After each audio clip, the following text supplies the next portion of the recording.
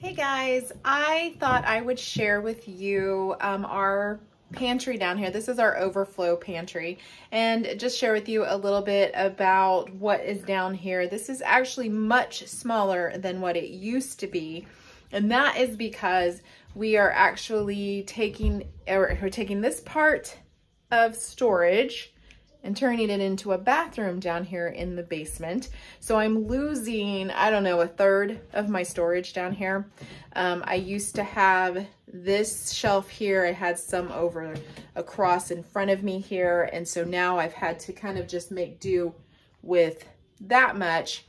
And honestly, I have actually cut down on how much I am storing at this point in time.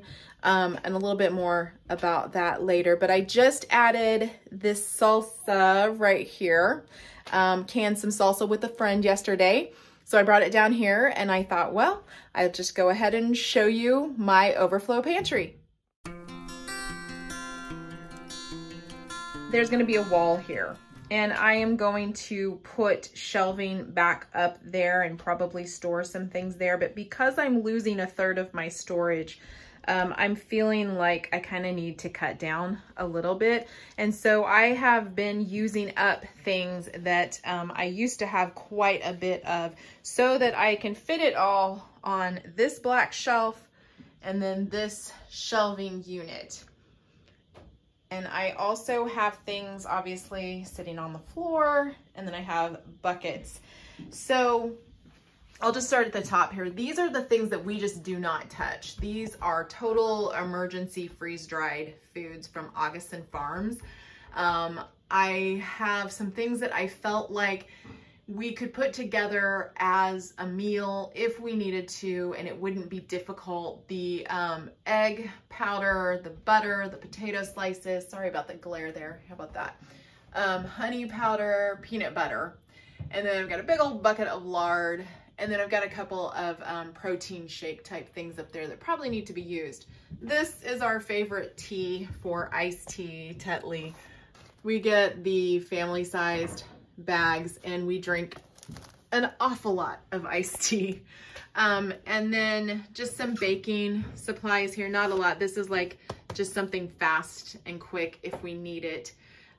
This was purchased last year because I was feeling like it was potentially going to be impossible to find some of the foods for our Thanksgiving celebration.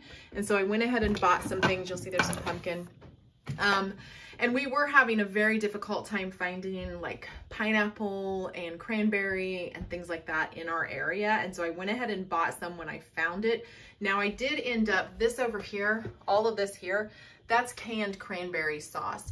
When the cranberries came out that were fresh, I popped a whole bunch of those into the freezer, and then later on I just made cranberry sauce, and this is what we end up using now. We mix this with, down here, crushed pineapple. We mix those and we make our cranberry sauce for Thanksgiving. So we also have, this is apple butter, I believe. Yeah, this is apple butter. So all of this is apple butter. I honestly am not a huge fan of apple butter, but I had excess apples.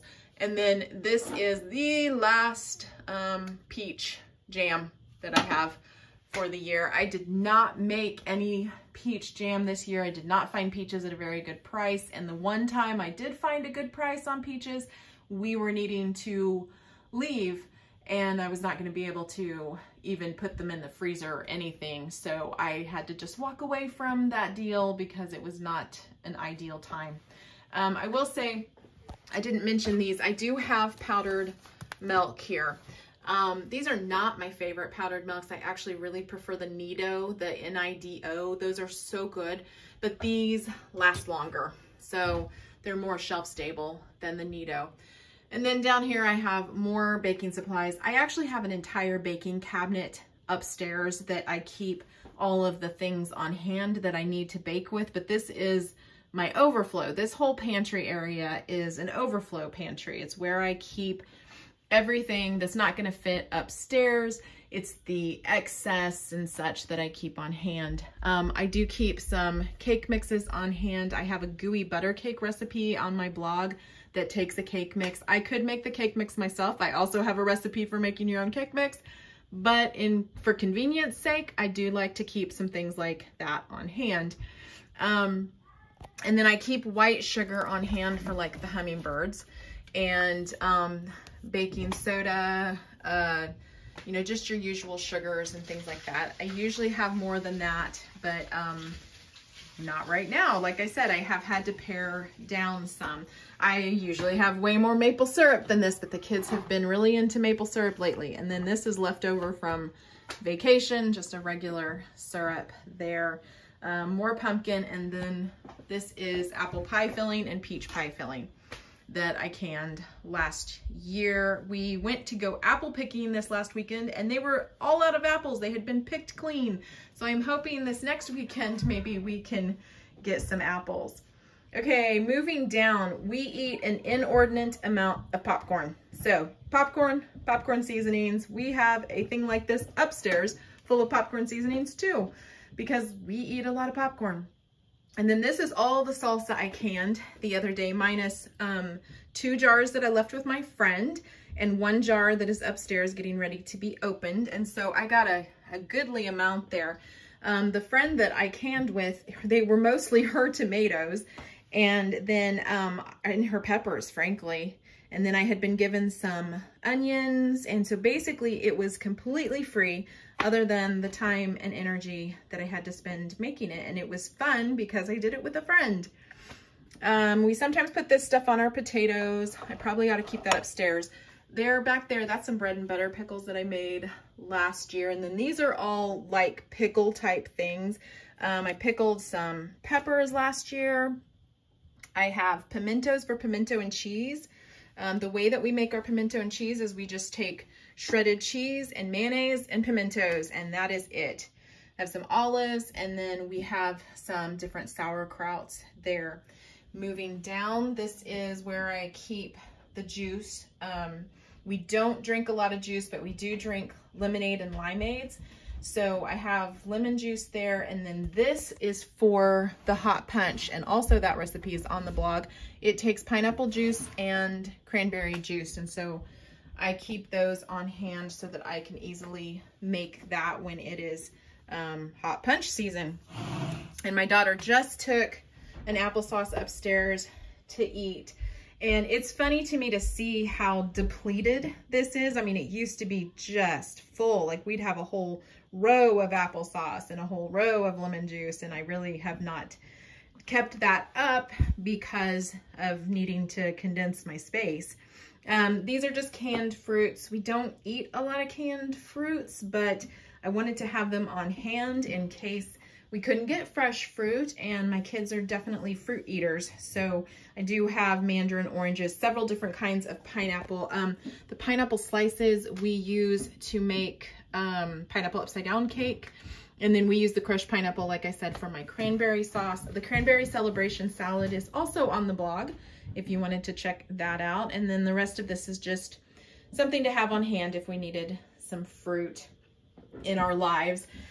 My nuts and peanut butter are down here. The corn flakes are just kind of off here to the side because I actually have corn flakes over there too. Needs a little bit of reorganizing, but we bread the creamed pheasant that we make, also recipe on the blog. I'll have all these recipes linked down in the description for you. But the corn flakes is how we bread the pheasant before we fry it.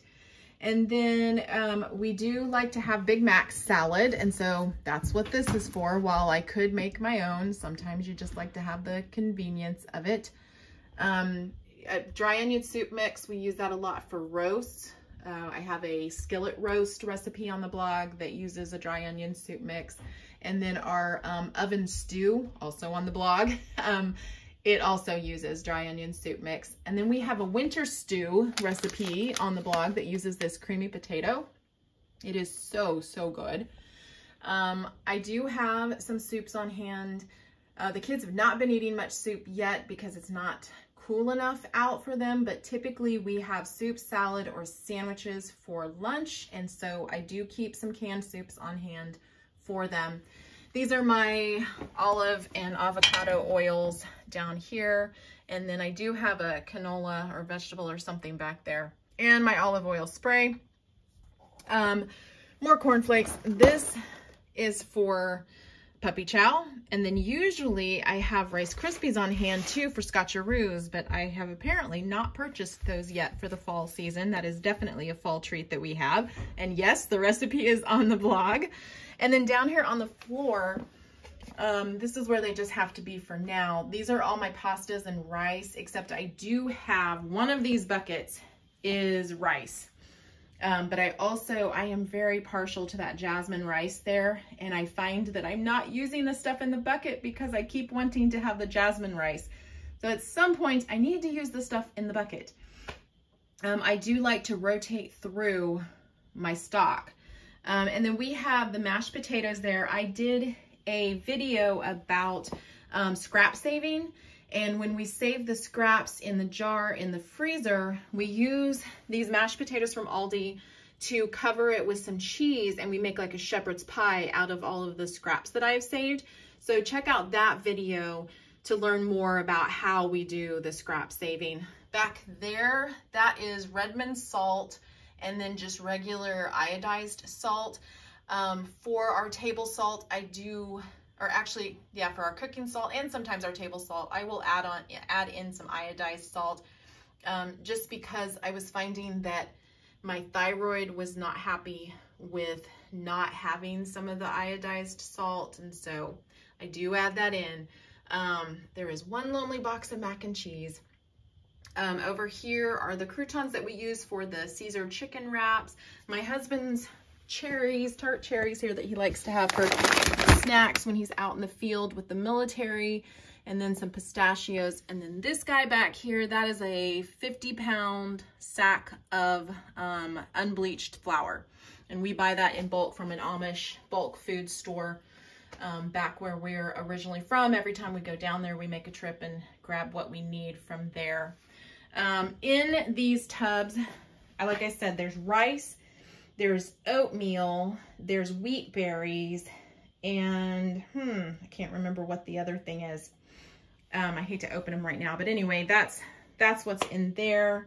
This is my stash for baking. Again, this is gelatin that we bought, and then butterscotch chips for the Scotcheroos, semi-sweets, milk chocolate, and a few marshmallows for our hot cocoa.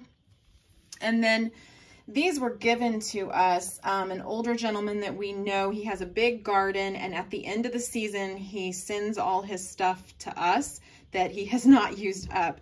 And so at some point, I meant to turn these into salsa too. I just realized I forgot to bring those jars. Oh well. This is spaghetti sauce back here that he canned, and then some beets, which I often will just take and pickle those because my kids prefer them pickled, and then some potatoes that he canned. All right, now for this black shelving unit that I have here. We just moved this into here to give me a little bit more space for some of my food. This is what used to be, and I'll go across here, try to go slowly. This is a door that's gonna go in the bathroom, the new bathroom down here. This wall right here, it's now going to be covered up. It was where this food over here, this food right here was on that wall in a shelving unit that was there. And like I said, still just paring down. Crushed tomatoes, we make a lot of pizza sauce. I actually buy in bulk a pizza seasoning that goes really well for our spaghetti sauce and our pizza. Tomato sauce, there's tomato paste back there. I obviously need more tomato paste. I can see there's like 3 cans or 2 cans. This was for a recipe, or no, this is for a recipe, this green enchilada sauce and this red that I never made. It's just sitting here now, so I need to make some enchiladas apparently. We have a scratch and dent store, and this was there for a good price. I do keep some marinara on hand. It's good to like dip breadsticks and things like that in, so I do keep a little bit of that. And this is from Aldi, and marinara is a zero sugar, zero added sugar. I don't know if you can see that. So there's zero added sugar, and I like that for our spaghetti sauce and things like that. And then we do have, you know, like Aldi's version of Rotel, diced tomatoes. I really like these fire roasted ones. And then this is the one that has the oregano and garlic and basil in it. And then green chilies. We like to put green chilies in a lot of our casseroles. And then if you move down here, this is mostly canned meat over here. So that was like tomato products up here. And then down here is our meat. This is some meat that we actually get from a friend. They have it down at their Costco in Arizona. We do not have this meat here. They make a special dish called machaca with that meat, and we really like it. And so we go ahead and get it from them when we see them. I do have some, looks like some Parmesan cheese down here.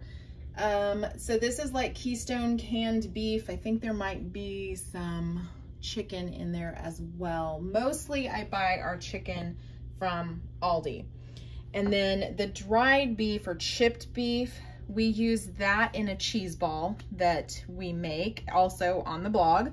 There is some canned salmon there to make salmon cakes. These here are absolutely disgusting, but my husband likes them, so we have some Vienna sausage. We have corned beef. This is a whole row of corned beef, and we pair that with this sauerkraut, and we make Reubens out of that, a quick way to do Reubens. And we just have some, you know, extra, like if we just could not afford meat, which right now, some of the meat is extremely expensive. I bought these quite some time ago. They last a really long time. Again, not a fan of Spam, but it's an emergency type thing. These are so out of place. This is, let's see, this is tuna. If I can turn it here. This is tuna. Somebody told me these were really good, so I picked up a couple. Looks like more Vienna sausage and some pulled pork in those cans. And then this, you can tell things are not as neatly put together as they once were. I am a little discombobulated here, but this deviled ham we use in quiche a lot of times. And we have this really great quiche recipe, not on the blog, that we like to eat that has the deviled ham in it. And then I also have some cooked ham there.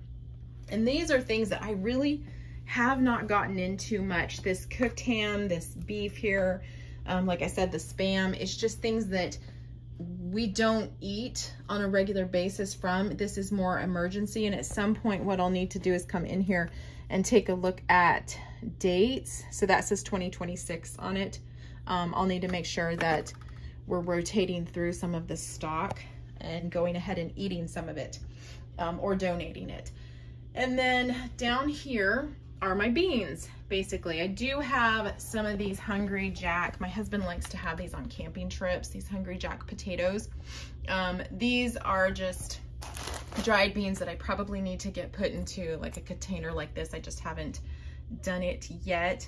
And these right here, these are, we call them Anasazi beans. They are from the ancient Puebloan people. There are pueblos in, it's either Colorado or New Mexico. Cannot remember right now.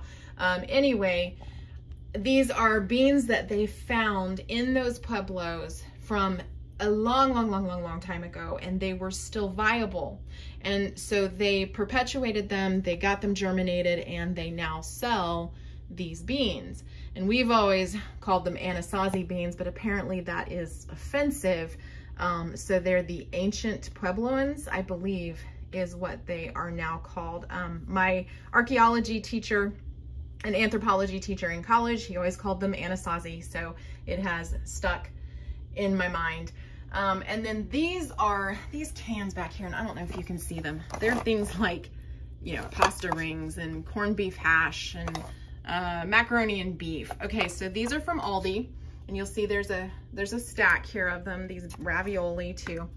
These are emergency, like if we have had a major natural disaster or something like that, these are things that go in our bag that we would take with us to eat. and I'll show you something else we take as well, but that is what those are for. We do not typically eat these unless they need to be, like, because of their date. Let's see, looks like, yeah, next year they're gonna need to be eaten, but they are for emergencies only. And then these are the things that we use to make chili or chili dogs. You can see there's a layer of dust on them because we've been working in here. We've got chili beans, black beans, cannellini beans, and garbanzo beans, and then some chili with beans and chili without beans are in this section. And I am running way low. We only have 2 garbanzo beans left. Yeah, not a lot of black beans. So yeah, this is going to definitely need to be taken care of. I need to add to it this coming season. And then again, a section I hardly get into. It's really more of a emergency stash in some ways, is all these vegetables. So there's peas. I do use the green beans and the corn. The green beans, I make a fancy green bean recipe that has mayonnaise and bacon and onion in it. And so I do use, back there's some green beans. And then the corn and the cream corn, we have a corn casserole on the blog that we have at holidays, and that's what those are for. And then if the kids are on their own and need, you know, to grab a can of peas or whatever, that it's down here for them.